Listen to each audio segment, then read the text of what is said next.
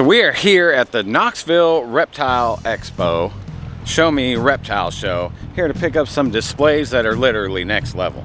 Cue the intro, dive on in.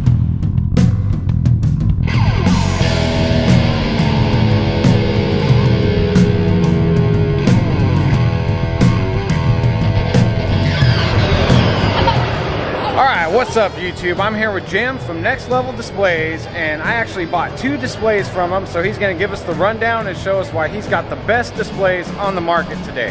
Hey Shane. So our units are made so they're portable. Everything's included in one unit, and they don't take a lot of time to set up and tear down. I started this, you take the lid off, slide that under the table, drop the front out, pull them back and pop up the lights.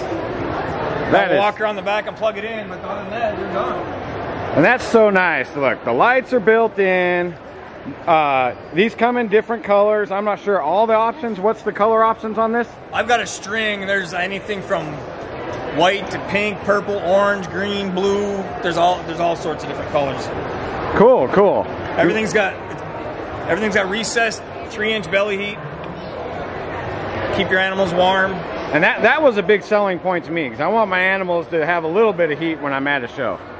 And no matter where you're at, when you're traveling in my car, these guys are plugged in. Yeah. A lot of people that live in the South think they don't need it, but when I'm in my car, I don't want to be 92 degrees. Right. So I got my AC on. These guys are still mid-80s. I set the temperature for when we're traveling. Perfect. Just enough to keep them warm. Yeah. The outer dividers are removable, so you can have a spot for larger animals. Oh, all right. As they grow. Yeah. We also offer diagonal dividers, so you can put smaller babies in there. You can fit more in at the beginning of the season. Yeah, I think we got enough for one display's worth of dividers. Yeah. I forget what you have out there in the trailer, for sure. And then let's take a look at the back. Show how the back works. So this is the back of a main unit. All right, let me get a little close up of that. So that's your thermostat right there. Which is a Herbstat Intro Plus. So it's got all the features of the Herbstat, all the safety features built into it. It's just small and compact. So that runs this unit. Plus it also runs these 3 outlets.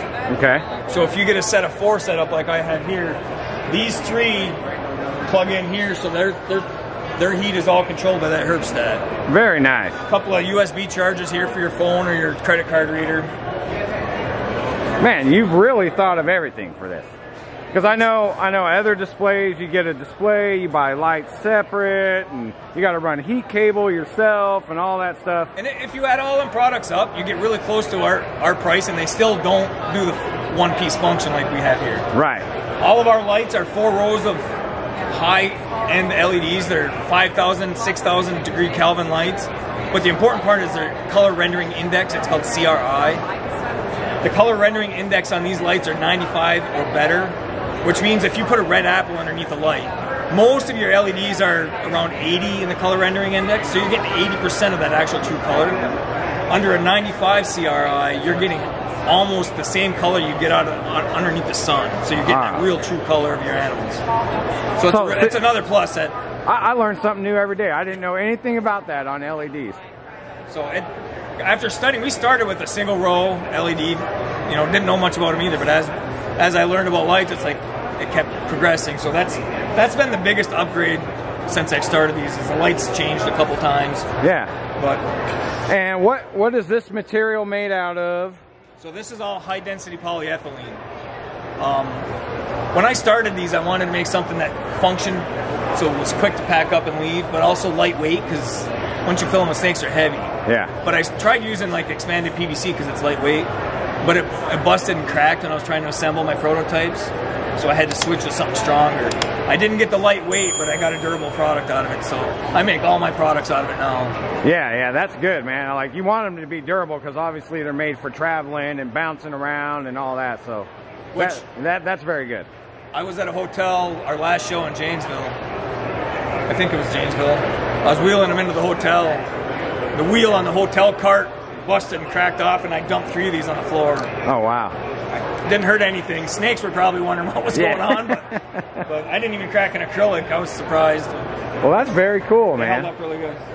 So, Where can everyone get a hold of you if they're interested in purchasing some displays? He also does racks, enclosures. Where can they get a hold of you to ask you about your products and everything? The best place is our Facebook page, Next Level Displays LLC. You search us on Facebook.